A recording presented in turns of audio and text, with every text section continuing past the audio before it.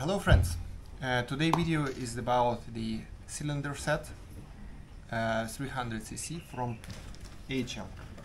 So this is the low-cost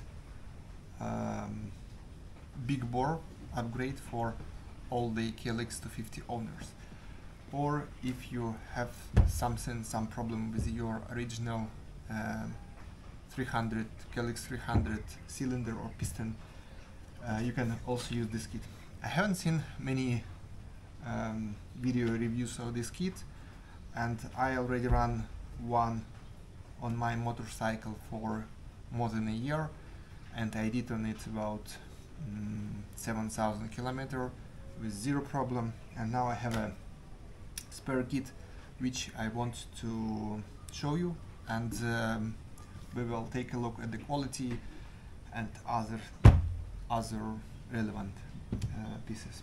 Also, I have my standard 249 cylinder from KLX250 and standard piston from this cylinder, so we'll compare this kit to original Kawasaki.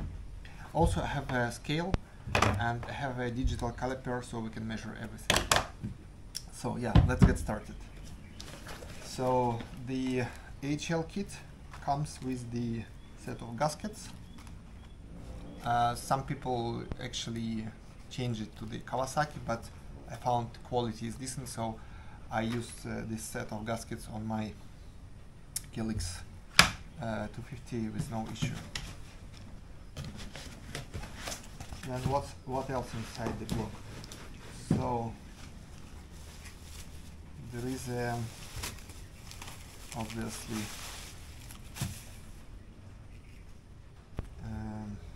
clip for the piston pin, the piston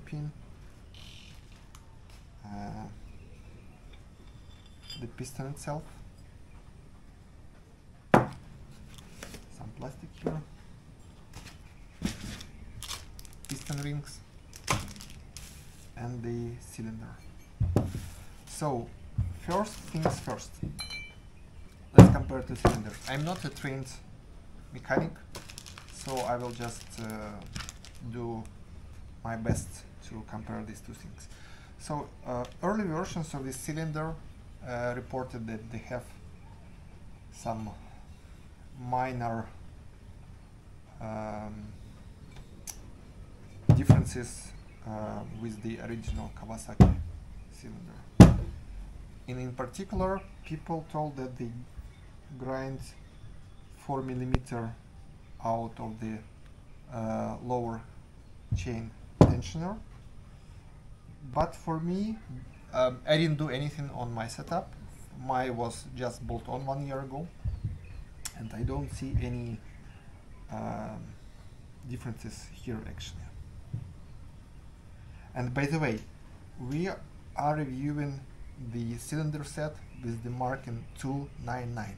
It's like some people think it's 299 cc, but actually it is 292 as the standard Kawasaki. So it is the same 78 mm piston. So let's just double check.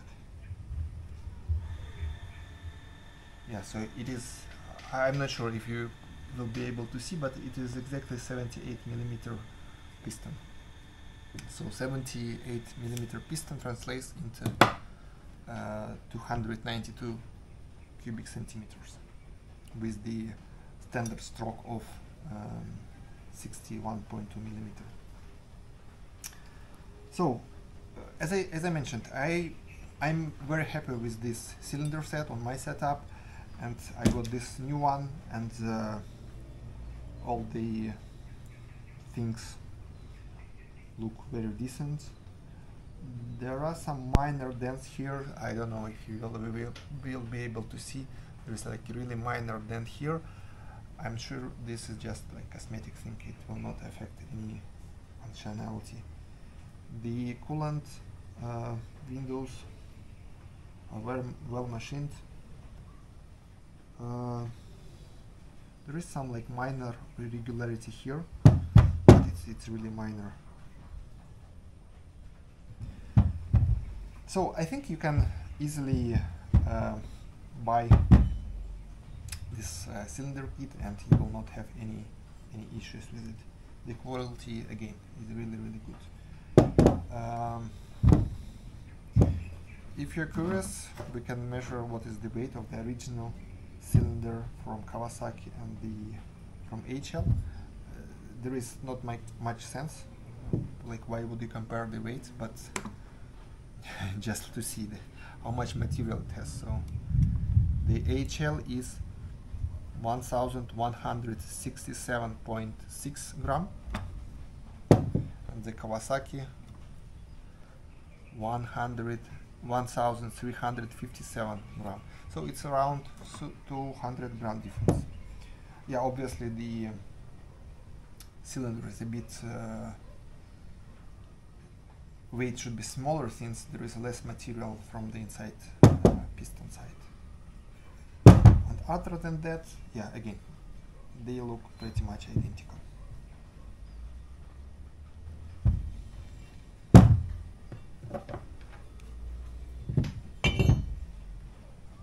I don't know even what to measure here. For me, they look absolutely identical. Now let's get to the piston. And I think one interesting part is to measure what will be the weight difference between the original 250cc piston and the 300. So the original piston with the pin and the piston rings weighed 235.5 gram.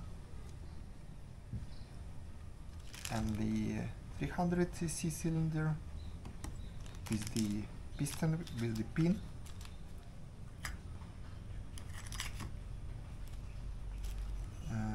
pin fixator and the piston rings weighed 272.7 gram. So it's about 272. It's about like 40 gram difference, a bit less than 40 gram difference. 37 gram difference. So I think that's it about the cylinder set, and I think it's a killer value if you want to upgrade your KLX250. So in most of the countries with all the like delivery and taxes, you can get it under $200. It's a killer value for the money. So I think this one is one of the first things you should do on your 250 after your free mods, such as sub-throttle valve delete, or like someone call it secondary throttle. On 250 it will not be like a drastic change compared to 300 as the ECU opens it more. Yeah, but my recommendation is that if you're a skilled mechanic or you can do it yourself, it's like under $200. This is the best upgrade for your KLX250. Alright, thanks for watching and subscribe to Planet KLX. I will try to post more useful information for all KLX owners. See you, bye.